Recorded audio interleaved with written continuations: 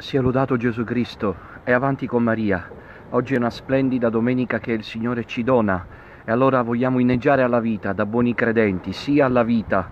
Noi cattolici siamo, come ci insegnava Giovanni Paolo II, il grande apostolo di Maria, difensori della vita. Vogliamo sempre dire che la vita è un grande dono di Dio, il Vangelo ce lo ricorda. Non siamo possessori della vita, ma amministratori. E allora come amministratori sappiamo che la vita è dono di Dio e questo ci riempie sempre di gioia. Carissimi, ho visto ieri l'immagine del padre carissimo che è morto, padre Amort, nella bara. Ecco, i giornali e soprattutto i telegiornali non ne hanno parlato, questo ci rammarica. La morte di Carlo Azeglio Ciampi ha riempito le cronache dei telegiornali, come era anche giusto, però dimenticarlo non è stato bello. E allora vogliamo ricordarlo ancora una volta noi, ricordando che sua mamma lo aveva consacrato al cuore immacolato di Maria fin quando era nel grembo materno. Care mamme, consacrate i vostri bambini a Dio. Mi viene in mente quella mamma che ha portato in Belgio il proprio bambino, non sappiamo come si chiamava, quanti anni avesse, di che cosa stava male, lo ha portato in ospedale per ricevere poi l'eutanasia. Ecco, l'ha ucciso in pratica con le leggi statali.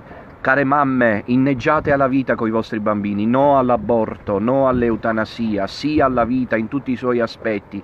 Anche quando si soffre, arriva la malattia, chi ha fede sa che la malattia non è una condanna e non c'è spazio per la disperazione, perché tutto è dono di Dio. Vi ricordo la testimonianza recente di Chiara Luce Badano, no? E si è fatta santa nella sofferenza. Ecco, allora mamme, portate i vostri bambini in chiesa, consacrateli alla Madonna, oggi è domenica, portate i vostri bambini all'incontro con Gesù, sia alla vita, carissimi, e vi auguro una buona domenica e da questo luogo incantevole che si trova vicino casa.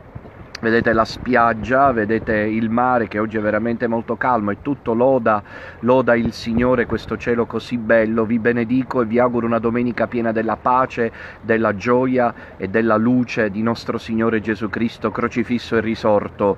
E così sia alla vita, sì alla gioia, i cristiani testimoniamo in questo mondo senza Dio, in questa notte etica che caratterizza il nostro tempo, testimoniamo la luce del Vangelo. Vi benedico con tutto il cuore, cari amici di Radio Domina Nostra.